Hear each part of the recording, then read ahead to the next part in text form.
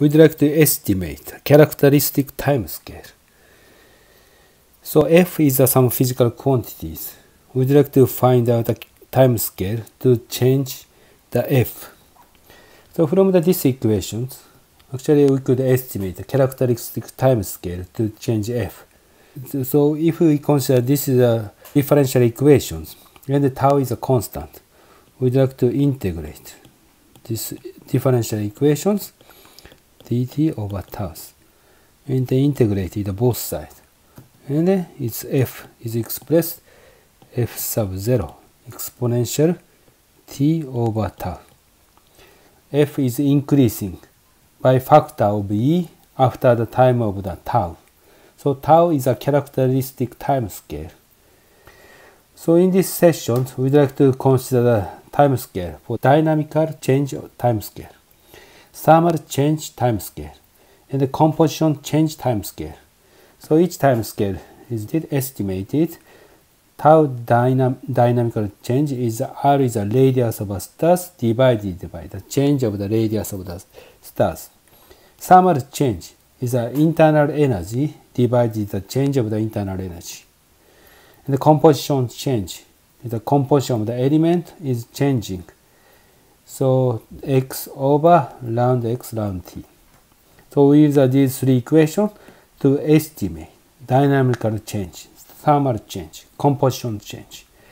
First of all, we'd like to estimate dynamical change.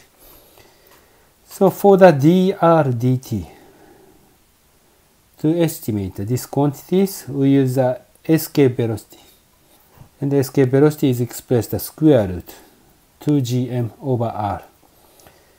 So you can substitute this escape velocity here to estimate the dynamical timescale. Then it becomes 1.1 times 10 to 3 seconds. If you consider mass of a star is a solar mass, and the radius of a star is a solar radius. Then this 1000 seconds is really short time scale, much shorter than the stellar age. So 1000 seconds, we could, our human beings also observe the dynamic change of our stars by our observations. So dynamical process occurs in the stars whenever the gravitational force is not balanced by the pressure force. Always the inside of the stars, two competing forces acting inside of the stars, gravities and pressures. When the pressure is weaker than the gravities, so gravity is stronger, then result in the contractions of the materials. So radius is decreasing. When the pressure is stronger than the gravities, the object star is expanding. So this is the dynamical timescale. How long does it take for such a contraction and expansion happening inside of the stars? So we estimate either just 1000 seconds. So sometimes it ends up with a catastrophic collapse or explosion. This is a supernova explosion or restorations of the hydrostatic equilibriums. So most of the case in the main sequence star and in the second case, returning to the original position because the shape of the star is maintained. So we call the dynamical balance is maintained soon. Now we'd like to estimate thermal timescale. Internal energy is obtained using a video theorems. So internal energy is expressed. This is the gravitational potential energy, gm square over r. We need to multiply some factors, but this is the order of estimate. We don't have to care about factor. So this is a kind of the time scale to change the temperatures.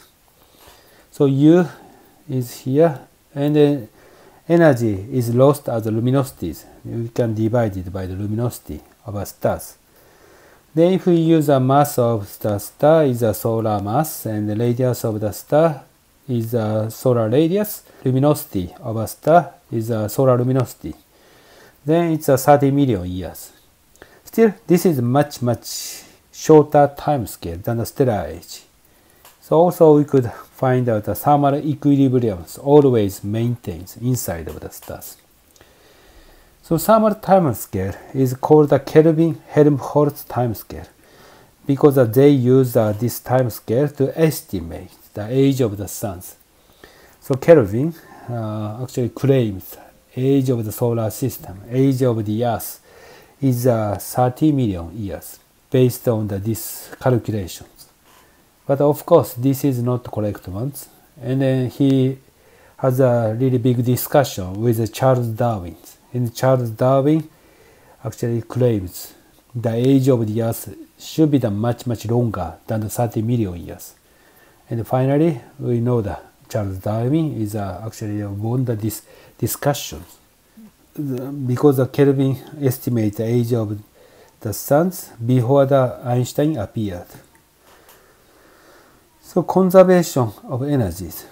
If a star maintains both thermal and hydrostatic equilibriums, total energy have to be conserved by the Villiers theorems. So this means E equal omega plus U is the total energy. This is total energy. Gravitation potential energy and U. And you can apply the Villiers theorems. U is a minus 1 over 2 omega. So this is 1 over 2 omega. This is total energy. If the total energy is conserved, omega is conserved. Omega is conserved, U is conserved. So each component, omega and the U, independently actually conserved. So if the contraction occurs in some part of the stars, other part of the star should expand to conserve the gravitation potential energies. So if we consider the stars, if the central region is contracted, so to conserve the omega, actually outer region have to expand. Okay, and if you consider the stars, central region temperature is increasing, so outer region temperature have to drop to conserve the internal energy. So Villiers theorem is a really strong theorem to explain the observational fact. And finally, we'd like to estimate the nuclear timescale. The mass is the energy. This is a statement by the Albert Einstein, actually based on the special relativities. E equal energy is equal mc squares. And using this equation, we'd like to estimate the nuclear timescale. mc squares divided by the luminosities. Then we can estimate it's 1.6 times 10 to 13 years. This is much longer than the stellar age.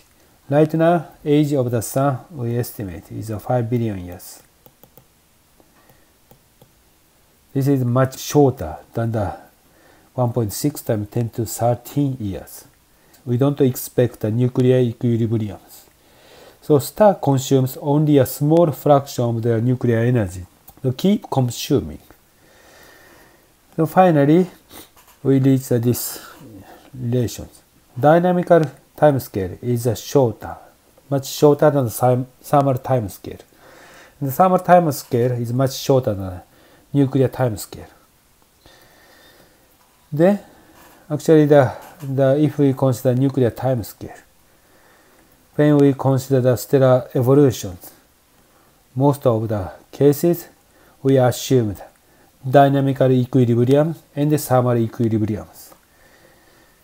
Fundamental equation for the stellar evolution is further simplified. Is these three equations. Okay, initial structure is not important because of the dynamical equilibrium is maintained, and the thermal equilibrium is maintained. And the nuclear timescale is long, so change of the element we have to follow. So these three equations we need to solve to study the stellar evolution. Okay, this is the end of this session.